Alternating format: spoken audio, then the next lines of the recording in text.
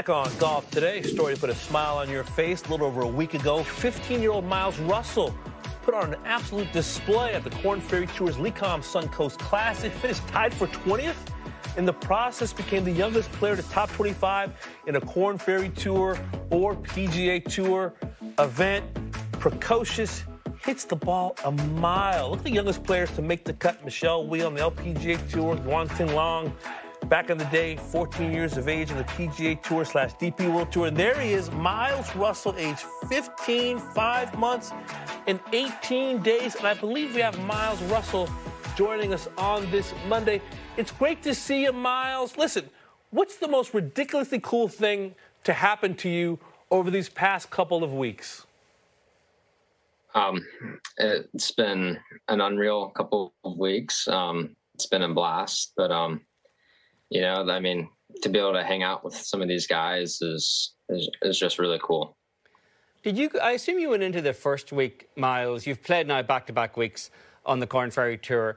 You went into the first week, I assume, with no pressure, because who expects a 15-year-old to play well? But when you showed up for the second tournament, did you feel as though there was a greater expectation on you?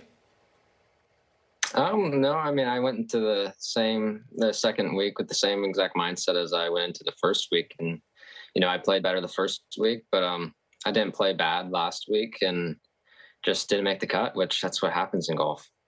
What'd you learn about yourself and your game?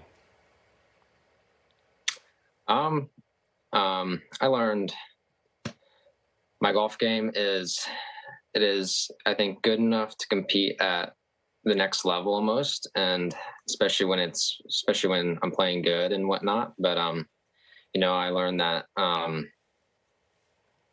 I kind of just go with things, and I'm very comfortable playing my game, and seeing other guys' game might be hitting it 30 by me, but I just try to stick to my game. I learned that I can do that.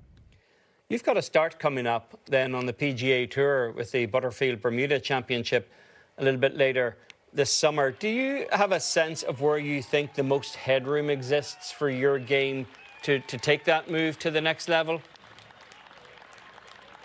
No, I think I just keep doing what I'm doing and putting in the hours, putting in the practice, and kind of see where that puts us.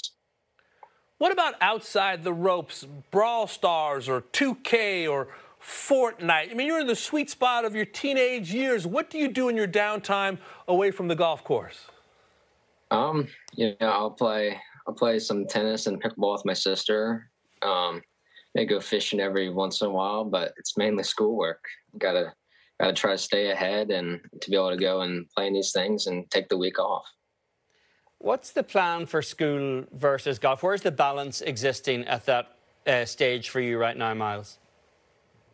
Well, I mean, I think a typical day will be I do a little schoolwork in the morning, and then kind of get dropped off at the course. Then at night when it's dark out, I'll go and bust out a lot more schoolwork, kind of keep it balanced. But I definitely probably do a little more golf than school, which is nice. I was struck by something you said in the past couple of weeks about your process when you're going to a driving range to hit balls. See a lot of players with AirPods on. Maybe they're listening to some music, getting ready for a round, and you don't like the AirPods. And I'm curious why. You know, I don't like wearing them because I feel like I like to hear what's going on and hear the contact that the ball is making to the club. I think that's a big thing. You have to know when you hit it good, but you also got to know what it sounds like when you hit it good. So I think when you have AirPods or just some sort of headphones with music playing, you kind of miss that sound that you can make when you hit a good one. Especially helps when you're not hitting it great, right? Because that contact's just not the same. But like if you can get that one good one when you're not hitting it well, and it makes that sound, I think it could kind of get you in a little bit of a rhythm almost.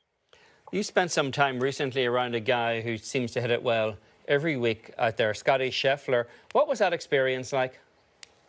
Oh, it was amazing. I mean, to be able to walk one there at TPC with him. I mean, just to kind of pick his brain and kind of learn from him. It was really cool. Yeah, I mean, he is just such a great guy too. Did he give any advice? He did. I think the best piece was kind of just keep doing what I'm doing and just be me. That was really cool because, I mean, coming from somebody like that, that's kind of a real, I mean, that's an amazing thing for them to say. How's your life changed over the last couple of weeks? Much different? More text messages, more phone calls? What's been different? Last week it was a busy week. Definitely got a couple more text messages than usual, but nothing's really changed. I'm still just doing it for fun and doing something I love. Miles Russell, remember the name. I'm a big fan of the name and of you. Congrats on all your accomplishments. Hope to speak to you down the road. Thank you. Thanks for having me.